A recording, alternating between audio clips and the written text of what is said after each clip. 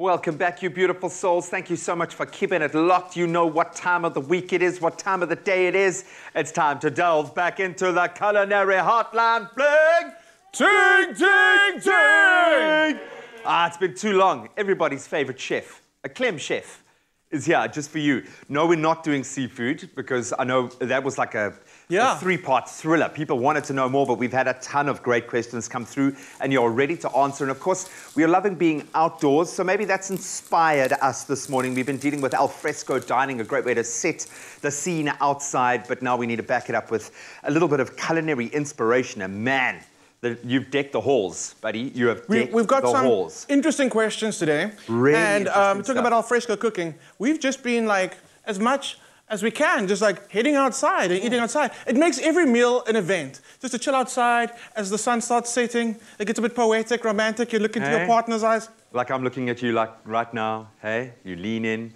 And it's beautiful and it's romantic. Just make every meal amazing. You really do appreciate living in this beautiful country when you can get outdoors and absolutely savor it. So let's get right in here. We've had some great questions, so thank you so much. If you've got any questions, feel free to give us a shout. Feel free to connect with us on our social media platforms. We'd love to hear from you. But this one's coming from Linda from Mpumalanga. And she is saying, how to cook gizzards correctly. Oh, I love this one. She always finds them to be too tough. Okay. So it's less of a question and more of a, she just can't do it, man. Is that, whoa. What?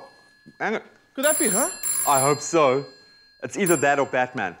A very good morning. Who am I speaking to? It's Linda.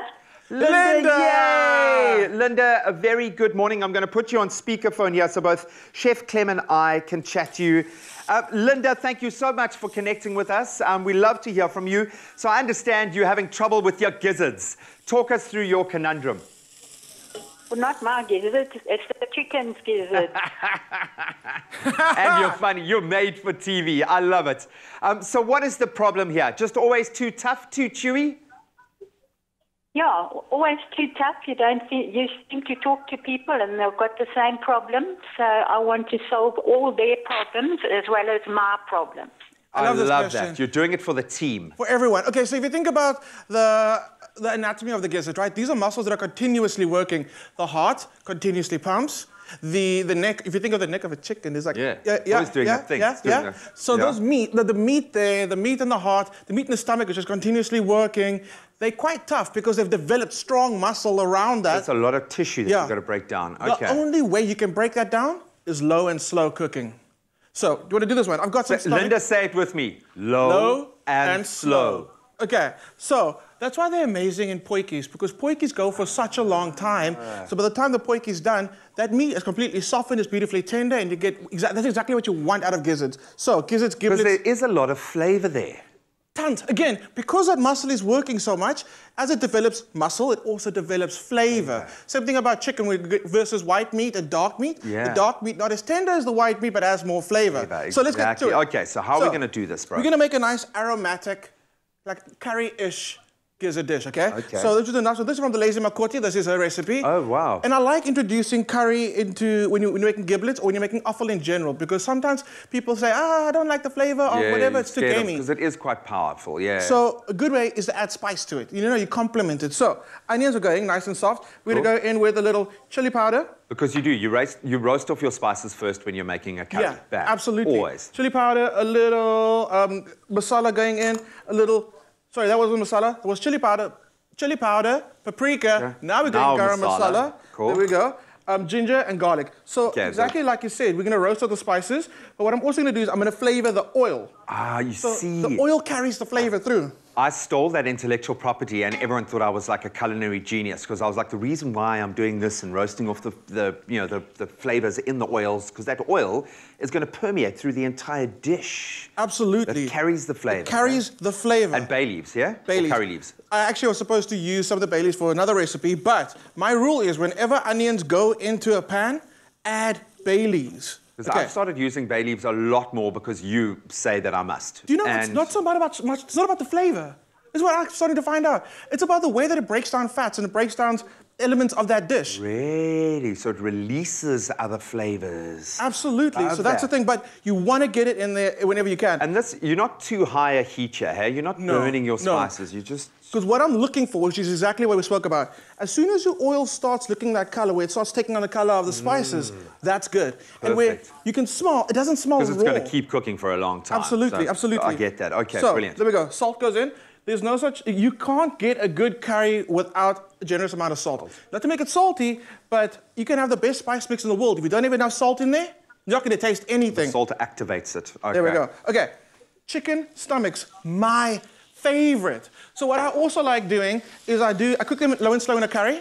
Then I take the chicken stomachs out, I skewer them on the braai. Oh, wow. It is so smoky and so delicious. Yeah, it is so good. Adding a whole different flavor profile layer. Love Absolutely. That. So you don't need to brown it like you would normally, like if you want to brown your chicken to get extra flavor, you don't need it. There's a lot of flavor in there already. You don't need to seal it. Yeah. But what you do want to do is you want to get a nice amount of the oil on the chicken so you could like really start soaking up that flavor. And then the next step is pepper. And again, I'm very generous with pepper in curries. And you just want to go with water. You can add tomato to this. You can add tomato paste, tomato puree, but kind of just keep on tempering it. Again, this is why it works so well in a potjie.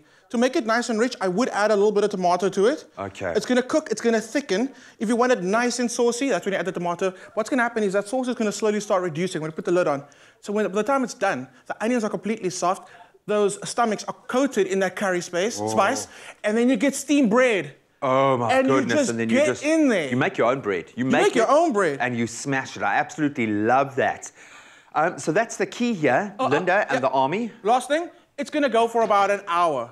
At least. Like, again, nice and low and slow, about an hour, and you'll see it'll start getting more tender. If you want to let it go for 3 hours, because in the context of a potjie, if you wanted to build this up, what would you put with this?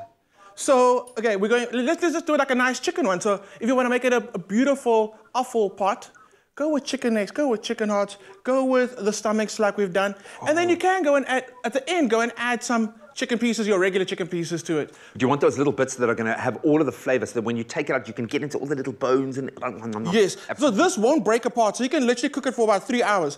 That muscle's not going to fall apart. It's just going to get more tender, more tender. So time is your friend in this one. Let it just go. But you're not using time, though. No time. No time, but lots of time, if that makes any sense. Okay. Slow and low, you can find this beautiful new curry take on how to cook offal on expressoshow.com. Absolutely love that. All right, let's jump on to another question here that is beautiful. And I'm hoping that we're going to be able to get her on the line because this one is relating to something that I absolutely... She's there. I hope it's her. Wow. I hope it's her. It could be one of our mothers, but... Hello, Mom? Hello, who's there? Hello, it's Marlene. Ah, Marlene. Thank you. It's so good to have you connect with us. Obviously, I'm stood alongside the greatest chef in the world. Oh, wow. Chef Clem, who is ready to answer your questions. So I'm going to put you on speakerphone, and then you fire away. What is your kitchen conundrum today? Okay, thanks. Chef, I've got some mussels in shells. Mussels in shells. Can I boil them from frozen? Because I tried it and none of the shells opened. Ah. Okay. So we're talking about seafood the past few weeks, and we were hoping to do more. One of them was going to be about mussels. So mussels in shells, essentially when they're frozen, they're still alive. Sounds cool, but it's okay. Apparently they don't have a nervous system. Our vegan in the background is like freighting right now, but it's fine. But so what happens is when you freeze mussels in their whole shell, when you want to start cooking them, you do want to let them thaw. And the good thing about the mussels is that whale sounds in the background. Was that a whale? Was that an actual whale? My baby. My grandson, actually, not my baby. Oh, it's very sweet. It's very making me miss my girl, yeah. The good thing about the mussels, they don't take long to thaw out. They take about 20 minutes to thaw out, and then you can add them to the pot. And the reason is you want to make sure you cook all the way through the mussel. They're not going to pop open as much as they would when they are fresh. But they still will open. They will open slightly. And also, so that's the thing about cooking mussels from frozen. They're not going to open up all the way. They're not going to butterfly. So the rule is when you're cooking fresh mussels and they don't butterfly all the way, you discard them. Okay. When they cook from frozen and you thaw them out, it's just going to pop open. So don't be scared. That's fine. But yes, thaw your mussels out. It doesn't take long. And that way you're sure to cook all the way through the mussel because you want to do that, especially if it's been frozen. And that's the way to cook mussels. I love, love, love mussels. So that's a very good question. Absolutely love it. Well, hopefully that's answered your question. Just a little bit of patience, thaw them out. They won't take too long, and then just be aware that they're not going to fully butterfly once they are cooked, but they will still open, so you know they're a healthy, good mussel. Brilliant, brilliant question.